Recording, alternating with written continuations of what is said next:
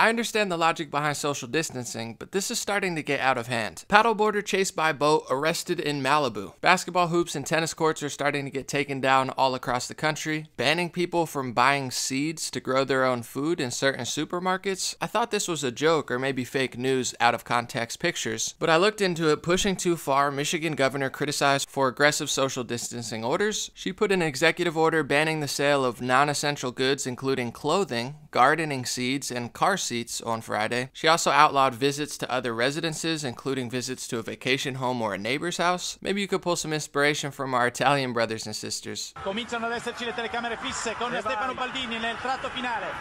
Siamo vicini, sta per entrare, Panathinaiko è a vista, Stefano Baldini, il suo ingresso al Panathinaiko nell'ultima gara della Olimpiade 28.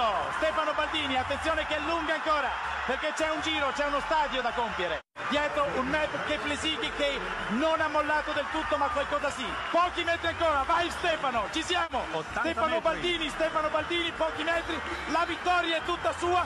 Ultima medaglia ed è d'oro di questi Giochi Olimpici, la maratona, una delle gare simbolo dei Giochi Olimpici è italiana. It's a great video. Speaking of our European friends, leave it up to the UK to take this to the next level. If you think that by going for a picnic in a rural location no one will find you, don't be surprised if an officer appears from the shadows. I thought we were supposed to keep 6 to 12 feet apart. I didn't know this was worldwide house arrest where innocent citizens were not allowed to go in the sun, stay thousands upon thousands of feet or yards away from the next person, and enjoy a picnic with somebody that they're around anyway. It's starting to look a lot less like health precautions and a lot more like tyranny. This guy in Philly getting dragged off a bus for not wearing a mask.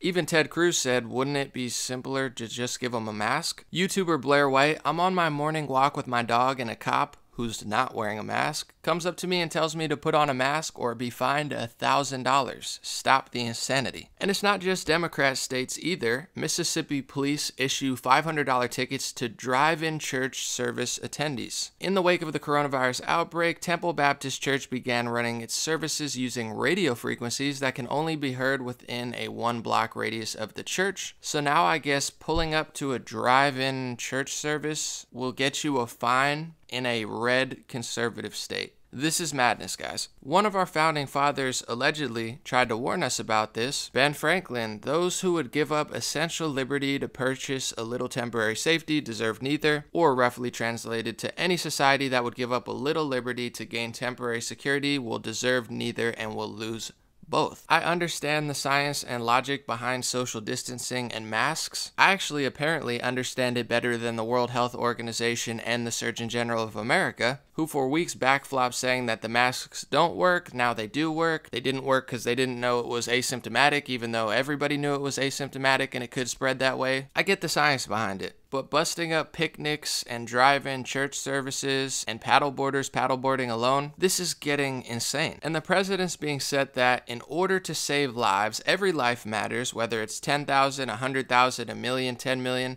lives matter, so the government can infringe upon our lives, our rights, our right to publicly assemble, our right to open a business. They can do that to save lives. That's the precedent we're setting. So this question has to be asked. Do they really care about every life, and do they really care about our health? So far, according to worldmeters.info, there's been about 116,000 coronavirus deaths worldwide. I agree, every single life matters. Even the charlatans at the World Health Organization admit harmful use of alcohol kills up to 3 million people annually, accounting for 5% of the global disease burden. So let's just ban alcohol, right? And we could save 3 million deaths worldwide. Even if this virus reaches 20 times as many people as it has today, that's the precedence we're setting, right? Government can infringe on our lives and change the rules in order to save lives because every life matters. In the span of January to March, what else happened in the world? The media didn't tell you these facts about coronavirus. From January 1st to March 30th, around 35,000 people died from the virus. During this same time period, 119,000 died from the flu, 612,000 due to alcohol, 1.2 million due to smoking, 2 million due to cancer, 3.2 million due to communicable diseases such as tuberculosis, 411,000 from HIV/AIDS, and 10.4 million due to abortion. Is this really worth causing 6.6 million Americans to lose their job and being surged into debt while tanking the American economy? But this is something I really think about. If they're really serious about health, why did the health experts tell us the food pyramid was the way to go? Eat a lot of cheese, eat a lot of bread, eat a lot of cereal, which is basically just made of sugar. They care so much about our health, why don't they force the hand of cereal companies to make more healthy products? Why don't we do a mandatory government 5-day-a-week workout so we could save millions of lives over the course of a couple years from preventable heart disease and illnesses that come with the unhealthy lifestyle that's pretty much synonymous with the American lifestyle that they fed to us through advertisements, through culture, and through eating habits. The logic is the government can just shut down everything, ruin millions of lives, millions of jobs, destroy millions of salaries, millions of small businesses, if they could save lives, whether it's 10,000, 20,000, 300,000, or a million like they first projected, or 80,000 to 60,000 like they're now lowering it to. We could save way more lives by shutting down other parts of society. And I don't get the people who say, no, it's not the same because this is a rapidly spread disease, so it makes it different. Well, that makes it even harder to stop. It's a lot easier to just ban alcohol or do these other stuff. You could save lives a lot easier. And I'm not saying I really want to ban alcohol. I'm just saying it's a very dangerous standard to set that the government can infringe on any part of your life if they determine that it could save lives in some sense. And if you didn't get it by the examples of taking down tennis courts, basketball nets, you can't swim in the ocean by yourself, you can't go on a picnic by yourself, you can't even pull up to church in your car to listen to a radio frequency, if you don't understand how this has already gone too far and we need to figure out the health, the social distancing, the safety, but also not completely give up our rights as free American citizens, then I don't know how to bring a nuanced conversation into this because it shouldn't be one side versus the other. There's a lot going on and the numbers just aren't adding up. One last thing that's really important that I've been trying to say for weeks, now it's reaching the mainstream. Some scientists suggest undetected coronavirus caused California's oddly early flu season. Obviously it's all speculation, but they're thinking the reason California's numbers are so low is because people might have already got coronavirus. That would make a lot of sense because there's so much travel that goes through California and it's such a big state. The fact that it's so low in deaths right now and so low in coronavirus cases per capita, there's got to be some reason people need to study this stuff. And if that is the case, social distancing doesn't work how you think it works if the virus has been here for months. And there's countries who are taking it way less seriously, like Sweden. Although their per capita is pretty high, you could look at their death rates over the last few days.